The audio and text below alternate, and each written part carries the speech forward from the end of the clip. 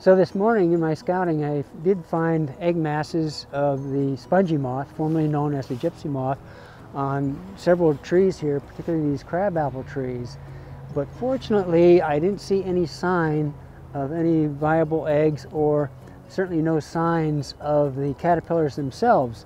Whereas on other property, other than the botanical garden here, I have been finding the caterpillars have already hatched. Quite surprisingly, it seems kind of early, but considering that last week we had 80-degree temperatures, I guess I shouldn't be surprised.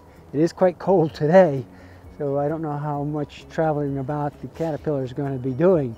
But I am concerned that I am finding a lot of caterpillars, and I wasn't expecting that because we had such a large population in the last 2 years, and there's evidence that a lot of the caterpillars were infected with a naturally occurring virus and fungus that was bringing the population down. But I am seeing a lot of these caterpillars on other locations, and I fear that we might have, at least in parts of Berkshire County, we might have, again, a lot of defoliation this year, but we'll just have to wait and see.